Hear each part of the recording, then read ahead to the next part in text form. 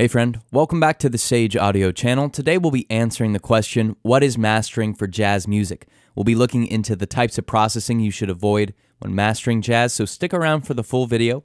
But first, if this is a topic you find interesting, I'd highly recommend looking into the blog post that's associated with this video.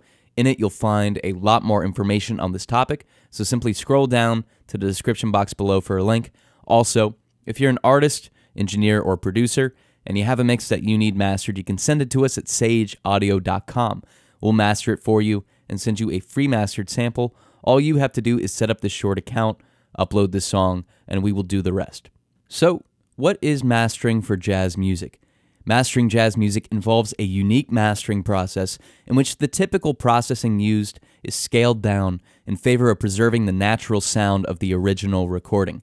The key aspects of mastering jazz is preserving transients and maintaining a balanced frequency spectrum. Now, typically speaking, mastering includes controlling the dynamics of a mix so that it can be made louder and in turn compete with other tracks being released. It also includes adding harmonic distortion and doing a fair amount of equalization to make certain elements stand out. But in jazz, the intention is different. What jazz musicians and listeners of jazz want is to hear a recording that makes them feel as if they were in the room with the performers. In other words, the recording shouldn't sound unrealistic or hyped up in any way. So how do we avoid making a master sound hyped and retain what makes it sound natural? Well, first, let's look at how to apply compression when mastering jazz music. Now, typically, compression is used for the sake of pushing a signal into a greater loudness without causing clipping distortion. However, because this loudness doesn't need to be achieved when mastering a jazz record, using a compressor will most likely not be needed. But if you do need to use compression during a jazz mastering session, there are certain settings that will ensure you maintain both transients and dynamics while keeping compression to an absolute minimum. So, let's look at how to do this step by step. Step 1, use a multi-band compressor to ensure that you're only compressing where needed.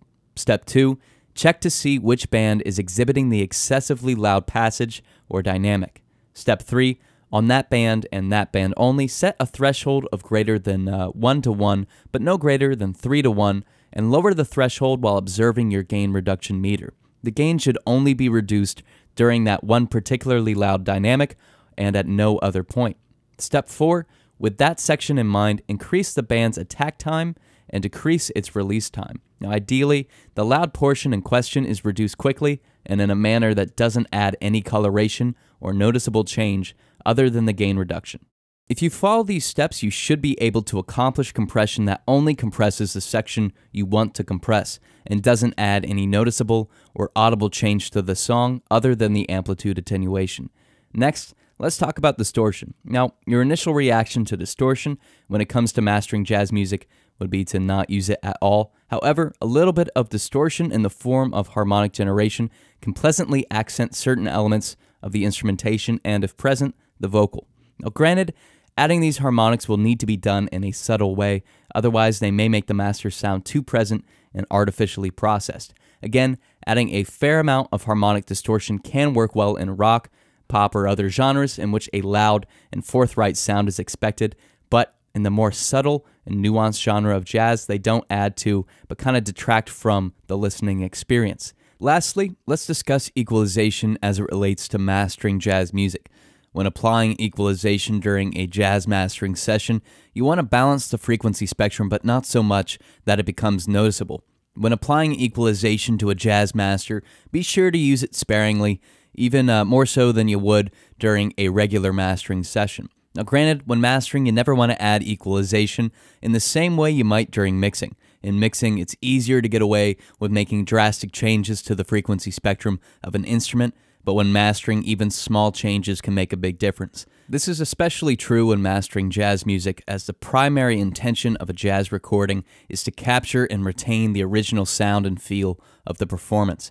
Excessive equalization will do the opposite, as it emphasizes instruments and instrument groups that were not intended to be emphasized. So, all in all, when mastering jazz music, it's safe to say that less is more, and that you should always avoid excessive processing, whether it's compression, distortion, or equalization. But what do you think? Has this video been helpful? If so, leave your thoughts in the comment section below. Also, again, Definitely check out the blog post where you can find even more information on mastering jazz music. Follow the link in the description to find that. Also, if you're an artist or an engineer, send us one of your mixes at sageaudio.com. We'll master it for you and send you a free mastered sample. All you have to do is set up this super easy to create account, upload the song, and we will do the rest. But thank you so much for watching. We hope you enjoyed it. If you did, please like and share this video with your friends. Also, you can subscribe to the channel. That way you stay up to date on all of our latest releases. There's a comment section where you can leave your thoughts on this video or a suggestion for a future video. And again, if you're an artist or an engineer and you have a mix that you need mastered, send it to us at sageaudio.com. We'll master it for you and send you a free mastered sample. Thank you so much for watching. We'll see you in the next video.